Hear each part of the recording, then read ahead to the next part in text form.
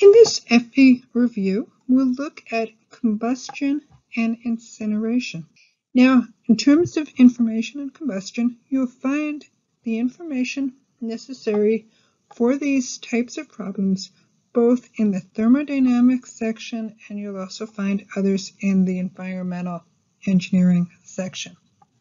The information here is from the thermodynamics section. And I want you to note just a few things here. You're provided, for instance, first with the reaction equation for the stoichiometric combustion of methane. And then following that, you are provided for the combustion in air. So notice here the addition of nitrogen in a molar ratio of 3.76 moles of nitrogen to 1 mole of oxygen. The other thing to note here is the equations for both the molar air to fuel ratios are provided along with the air to fuel ratio. If you're simply asked for the air to fuel ratio, make sure you use this second equation. The first problem we have is one where you're asked for the stoichiometric air to fuel ratio needed to react with 1 mole of methane. Again, these are the equations that you will need to solve this type of problem. The equation that we will use is this air to fuel ratio. So in this problem, we're asked to determine the stoichiometric air to fuel ratio needed to react with 1 mole of methane. Because we're looking at air, then the equation that we'll use is the oxidation of methane by oxygen in the presence of nitrogen.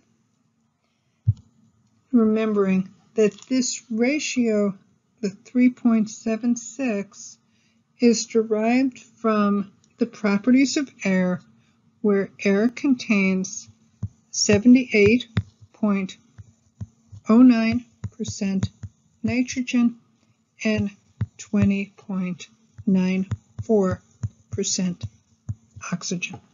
So for every 1 mole of methane, we need 2 moles of oxygen and 2 times 3.76 moles of nitrogen.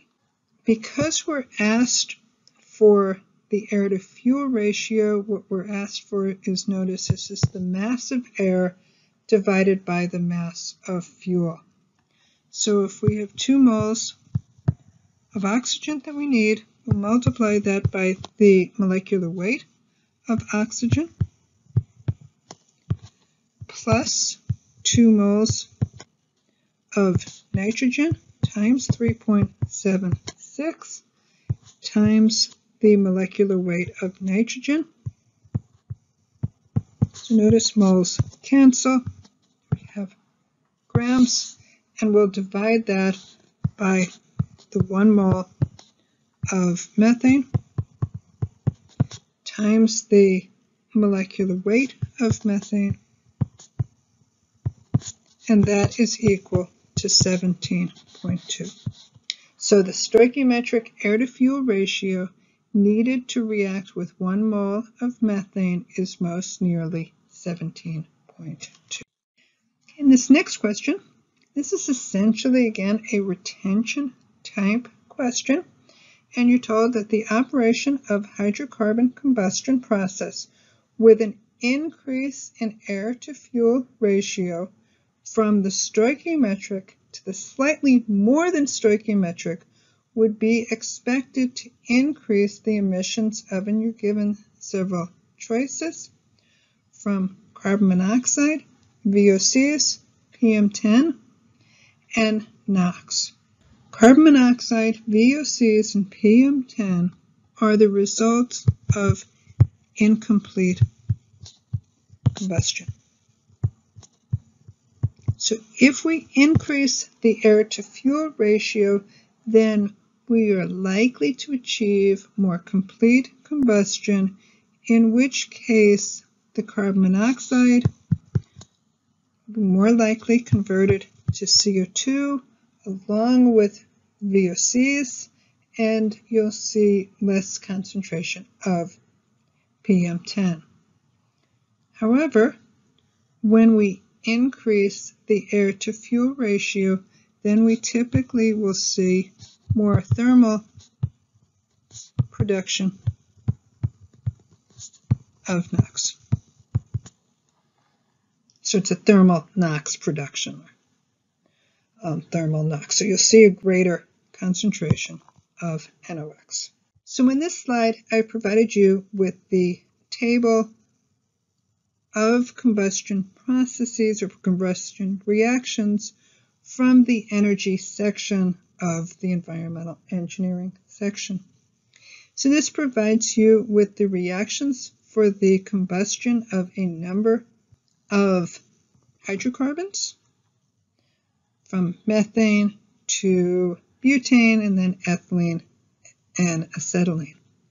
It also provides you with reactions pertaining to, for instance, the oxidation of carbon to carbon monoxide. And here at low air-to-fuel ratios, you're likely to form carbon monoxide. On the other hand, at stoichiometric air-to-fuel ratios, then you would form carbon dioxide.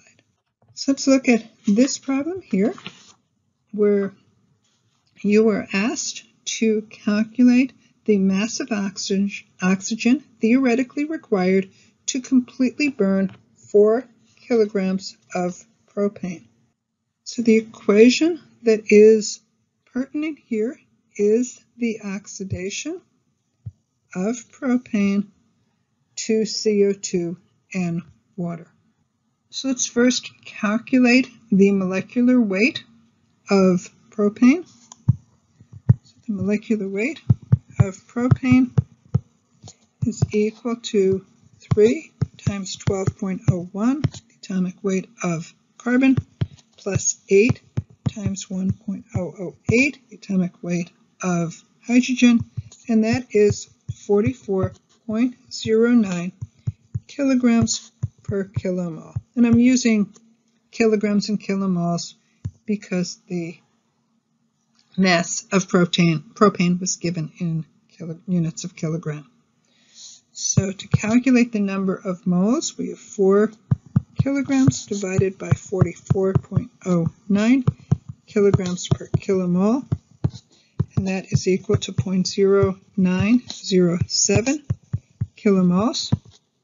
And we need 5 moles of oxygen for every 1 mole of propane. So we have 5 moles of oxygen per 1 mole of propane. Multiply that by 0.097 kilomoles, and I'm going to, let's use kilomoles here, kilomoles of propane, and that is equal to 0.454 kilomoles of oxygen. And now if we multiply that by the molecular weight of oxygen, 32 kilograms per kilomole, kilomoles cancel, and that is equal to 14.5 kilograms of oxygen. So for 4 kilograms of propane will result in the consumption of 14.5 kilograms of oxygen. This next problem is essentially a mass and energy balance. It's important to note the terminology in this problem. So you're told you have a 1,000 megawatt power plant that's burning coal, and that coal has a sulfur content of 3% and a heat content of 30.48 megajoules per kilogram. told that the thermal efficiency of the power plant is 34%, and you're told that 5% of the sulfur ends up in the bottom ash and the remaining ends up in the fly ash. And you're asked for the rate of SO2 emissions in metric tons per day if there is no control technology. So we'll just assume that we have no control technology. So I've provided the information here. The relevant equation that we have is the conversion of sulfur to sulfur dioxide, and that's actually also provided in that table that I gave you on the previous slide. So this 1,000 megawatts is E out. So E in the energy that we need to supply to the power plant is equal to 1,000 megajoules divided by the thermal efficiency, and that is equal to 2,941 megawatts, or megajoules per second. Now let's just think about this. Here's our power plant. We have coal entering. We have energy in. We have energy out in the form of electricity, and that's that 1,000 megawatts. We also have heat. And we have fly ash that will be discharged in the stack. And we have bottom ash. And we said that 5% of the sulfur ends up in the bottom ash, and 95% of the sulfur ends up in the fly ash. So if we have 2,941 megajoules per second, the amount of coal that we need to burn can be determined by dividing that value by the heat content in megajoules per kilogram, and that is equal to 96.5 kilograms per second. So this is kilograms of coal. Now, you said that the coal was 3% sulfur, so the sulfur in this coal is equal to 96.5 kilograms per second times 0.03, 3%, and that is equal to 2.90 kilograms per second. So that's kilograms of sulfur. In order to calculate that per day, we can multiply by 86,400 seconds per day. So we'll take 2.90 kilograms per second, multiply that by 86,400 seconds per day, and then I said that 0.95, 95% of the sulfur ends up in the fly ash, so that's what would be emitted through the stack, and that is equal to 2.38 times 10 to the 5 kilograms per day, and that's kilograms of sulfur. But we're asked for the sulfur dioxide, not the sulfur, so we need to take this value here, 2.38 times 10 to the 5 kilograms per day, and we need to multiply this by 64 kilograms per mole of SO2, and notice the stoichiometric ratio is 1:1. We'll divide that by the atomic weight of sulfur, and we're asked for this in metric tons, so there were 1,000 kilograms in a metric ton, and that is equal to 475 metric tons per day. 475 metric tons, just to reiterate, of SO2. So in this problem, you are asked for the energy content of a sample of municipal refuse. You're told that it's a 100-pound sample. You're given the composition of that municipal refuse sample, which is actually based on the typical composition of municipal refuse in the U.S. And you were also told the energy value in BTUs per pound for each type of waste. So in order to solve this, it's relatively straightforward. You multiply the weight times the energy composite, the energy value.